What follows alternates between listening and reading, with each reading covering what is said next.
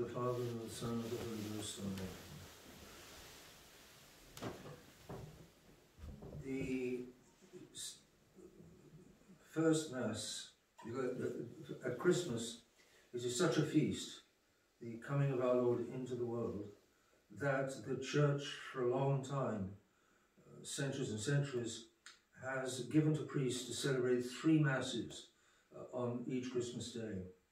The first will often be at midnight, that's Christmas Day.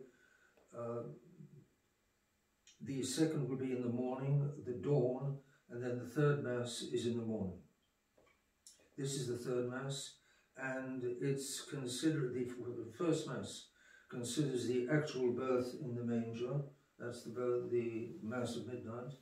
The Mass in the morning considers the shepherds coming to adore.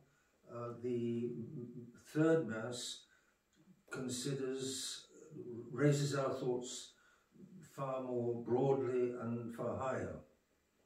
In the epistle of the Mass, the beginning of the epistle of St. Paul to the Hebrews, the epistle in which St. Paul is writing to some Hebrews, Israelites, Jews, in order to persuade them not to backslide from the Christian religion which they have taken up, and not to go back to the Jewish religion which they left behind, the Mosaic religion. The Mosaic religion was finished at the moment that our Lord died on the cross. It was not yet finished publicly because the cult, the Mosaic worship, went on in the Mosaic temple until the Romans destroyed Jerusalem.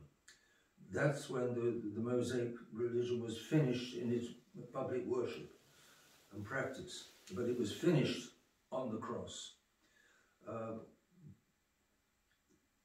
Therefore, the religion not of a man, or that came through a man, Moses, but the religion that came through God, our Lord Jesus Christ, was instituted. And St. Paul argues with the Jews with quotations from Scripture in that epistle, in which the quotes all point to the fact that the religion of Christ is the religion of God and higher than the angels. A next argument will be that it's higher than the religion of Moses or the religion of Aaron, but this is just the beginning of the argument, and the quotes go to show that the Mosaic religion is at the most a religion of angels, but the religion of the Son of God is far superior to the religion of angels through angels, because it's the creator is so much greater than the creature, than any single one of these creatures, obviously. And so this is the religion of God, the Son of God. It is greater than the Mosaic religion, it's greater than all other religions. All other religions which become, and our Lord will say in his ministry, nobody comes to the Father except by me. They don't get to the Father by Muhammad, they don't get to the Father any longer by Moses, they don't get to the Father by Karl Marx or Freud or whoever. They get to the Father only by Jesus Christ, the child born whose birthday it is today. In the Gospel of the Mass is the beginning of the Gospel of St. John. It's the passage which is read after every Mass. Initium Sancti Evangelis cum Ioannum, beginning of the Gospel, the Holy Gospel according to John. So it's a text which we know very well, which is very broad, very lofty and very broad. It's a survey of the whole history of mankind in direct relation with the Son of God. Thus, in the beginning was the Word was with God, and the Word was God. This is the divinity of our Lord Jesus Christ. The Word of God is the second person, the Holy Trinity, who took flesh as under the name of Jesus Christ. This name was in the beginning, the same was in the beginning with God. All things were made by him. So all things were created through Jesus Christ.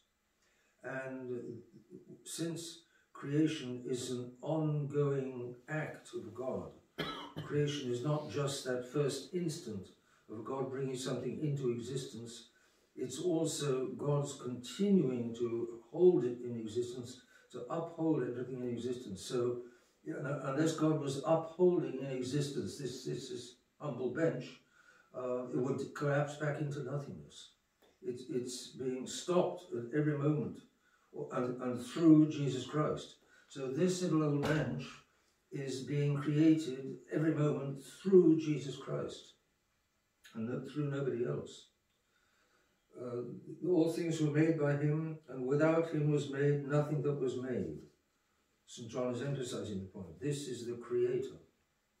In him was life, and the life was the light of men, and the light shineth in the darkness, and the darkness did not comprehend it.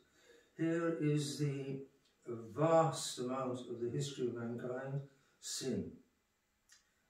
In him was life, the life was the light of men, and the light shineth in the darkness, and the darkness did not comprehend it.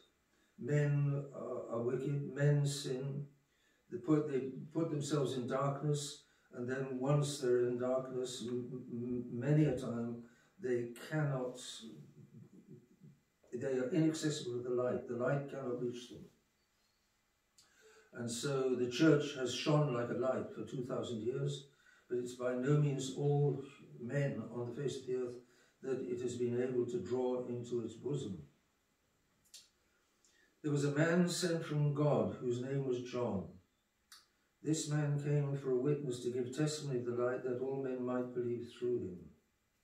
He was not the light, as St. John the Baptist himself said. This is John the Baptist. John said, are you the Christ? No. Are you the prophet? No. Who are you then? I am a voice in the wilderness, said John, one of the Gospels of Advent, to give testimony of the light. He was the true light, our Lord Jesus Christ, was the true light which enlighteneth every man that cometh into this world. That's another huge statement. It says, what does it say? It says that every man is enlightened. Every man, it stands to reason. God brings souls into this life, into this world, into this existence, only to bring them to heaven, if they agree to be brought to heaven. That's what we are here on this earth for, to go to heaven. And it's true of every single human being. And every single human being, lighteneth every man that cometh into this world, every single human being is given enough grace and enough light to be able to save his soul if he wants. Some people would say, I have never had anything to do with Christianity. I have never had anything to do with God. He doesn't concern me. I don't concern him if he exists. This kind of talk, it's not true. That man has, at some point in his life, been able to see the truth, and then he said yes or he said no. Probably, more probably, there have been many moments in his life when he's able to see the truth. But if somebody is shown the truth and refuses it, obviously he increases his damnation. Therefore, Almighty God is not going to show indiscriminately truth to all souls all the time, because many of them will only make use of that to scorn God and to refuse salvation. And then, but according to the wisdom of God, which is infinite and which knows from eternity all circumstances and all moments and all reality of the life of each of us, according to God's wisdom, he doses makes small or makes greater, makes more frequent or less frequent, the light that men receive. This man is a hardened sinner.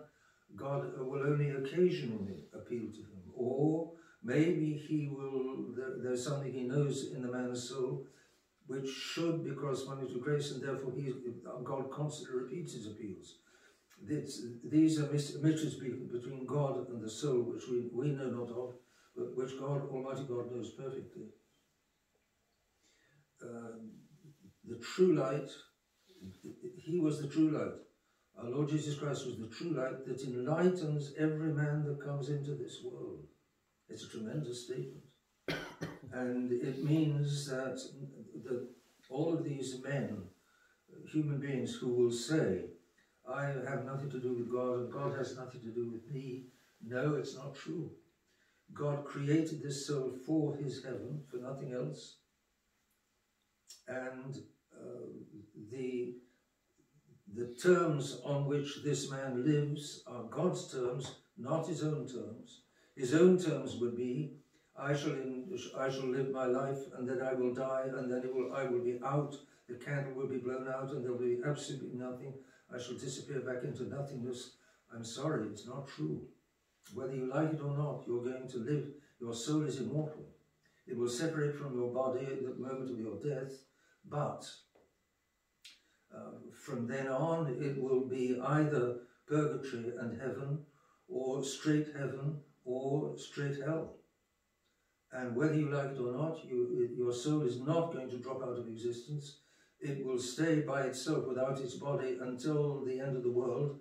Then the end of the world, your soul will be united with what was your body during this life, either to go to heaven jointly for eternal bliss, or to drop into hell for eternal damnation.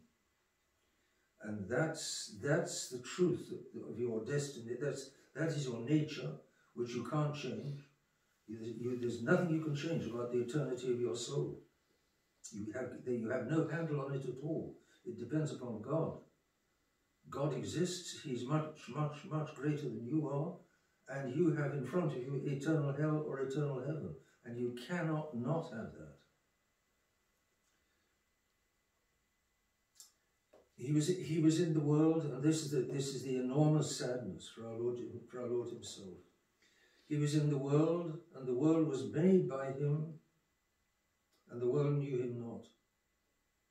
So here is the creator of the world, living for 30 years, 33 years in the world, just like any other human being, with a body of flesh and blood, just like telling the complete truth, revealing perhaps unimagined truths about God, about life, about eternity, about sin, about the sacraments. He was in the world, and the world was made by him, and the world knew him not. But people don't want to know. A mass of people just don't want to know. They're comfortable with their little life, with their little materialism, with their little, which may be to a great extent honest, maybe. Many people live naturally decent lives that have nothing seemingly to do with God. They're not such good lives after all, deep down, because these people are not obeying the first commandment.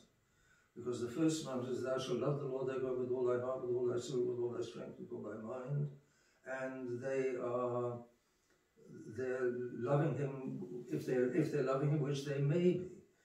But if they're loving him, they're not loving him with all their heart and mind. Because if they were, they would be open to the truth, they would learn the truth, and they would be they would be living Catholic lives in order to get to heaven.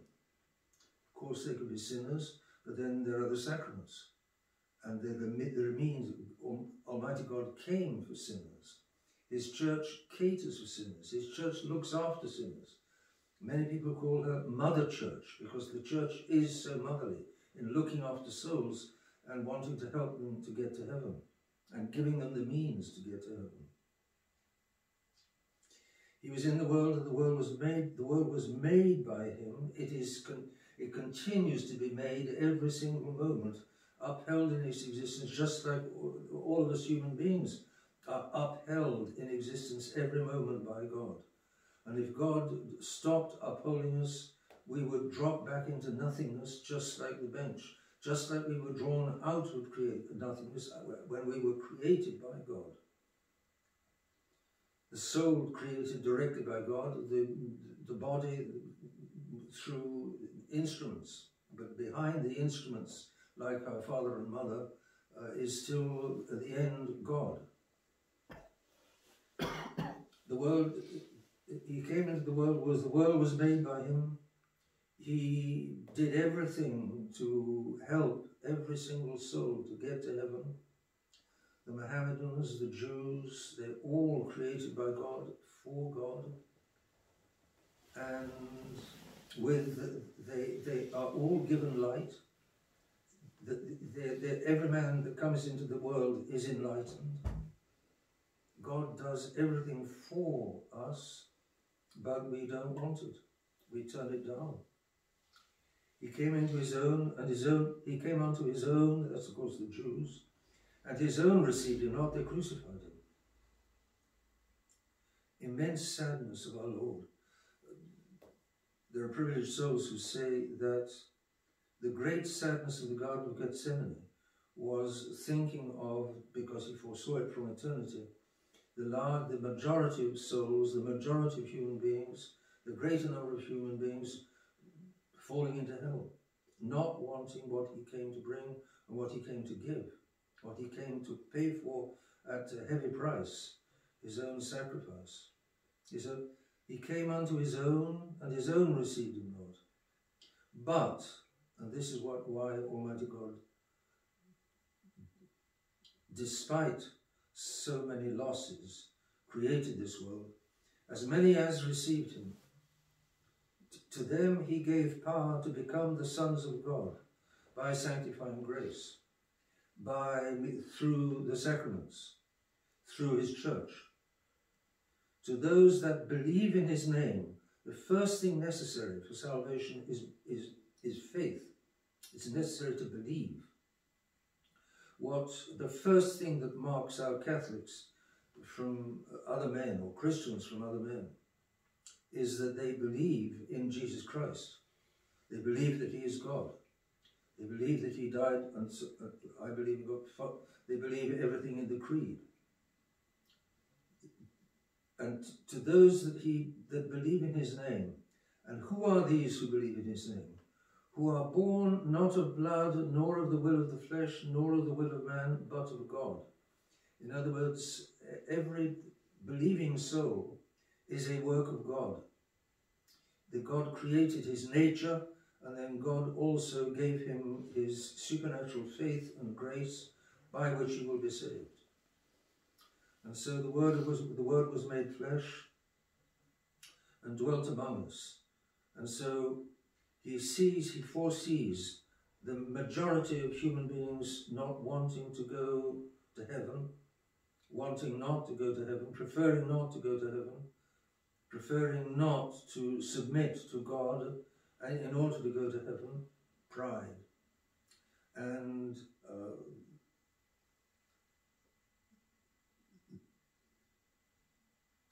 he foresees the majority of men turning down his great offer of eternal bliss. And but alongside those, he does see a minority of souls which will respond to his offer, and which will respond to his love, will respond to his sacrifice. It will cost them. They will need to control themselves and behave themselves for the rest of their lives. They will need to love God. They will need to practice the true religion of God. But their reward will be eternal bliss, eternal and unimaginable bliss. And these will have accepted God's offer. And when they enter into bliss, they will be astonished by how far what God is giving them surpasses anything they've ever imagined or dreamt of or could dream of. And that's the truth about heaven. We can't imagine what it's like, how beautiful it is, how beautiful the vision of God is. Saint Teresa of Avila died at the age of 24, but she was a great saint by the time she died, already a great saint. And at the end of her days, she was dying of tuberculosis, which was very painful. And she was suffering a great deal. But for a few moments, Almighty God showed her the reward she was going to have in heaven. How she must have been given a special capacity to understand it, because normally it's absolutely beyond our means of comprehending anything. But she saw, she was given to see, and she said, "Oh my God, you have surpassed even my expectations." She, great saint, had ideas of what heaven would be like. She had her imaginations of heaven. She obviously knew all the authors who said, like Isaiah and St. Paul, it surpasses all imagination, all possibility of conceiving what it's like. She knew all of those quotes. She knew that paradise was far beyond human imaginings. Still, she was a saint, so she had grand expectations. And then she sees for a moment, and she says, "Lord, you've surpassed even my expectations." Of course, God is God, and we are creatures. We're never going to be able to reach the thoughts of God. That is this God, and it's a stupendous offer, and it doesn't cost. Ultimately, it doesn't cost very much. When we die, when we will be on our deathbeds, we will look back and say, if we've persevered, please God, we will look back and say, "Oh, wasn't that difficult after all?" My goodness me, what I'm being given, what I'm being offered, what I'm being given in exchange for what I gave. What I gave is little, but that little is enough for God to give us because we have responded to his offer. It's enough for God to give us eternal bliss, eternal unimaginable bliss. And the Word was made flesh, so our God had decided from eternity to take flesh. Despite the majority of men turning him down, he will still go through the 33 years of human life, ending in an atrocious death, and dwelt among us, and we saw his glory as it were the glory of the only begotten of the Father, full of grace and truth. And this, of course, is St. John speaking, the apostle, because he obviously, like all of the other apostles, he spent the full 3 years alongside our Lord, getting to know our Lord, very much loved by our Lord for his youth and innocence and sanctity. And we saw the glory of God, as it were the glory of the only begotten of the Father, full of grace and truth. Let us pray. Let's pray to the Mother of God. Pray the Rosary, especially. That prayer it's a humble prayer, but it wasn't too humble for any saint ever since Saint Dominic. And that is the prayer which Our Lady asks for whenever she appears anywhere on earth, and she's appearing now all over the earth, all over the face of the earth, because she's a mother, and she wants to save us from the chastisement and the destruction that's coming. Let's pray the Rosary, and pray not only for ourselves, not only for our families, but pray also for the hosts and multitudes, millions and millions of souls that don't want God. He's come into the world and they're not interested.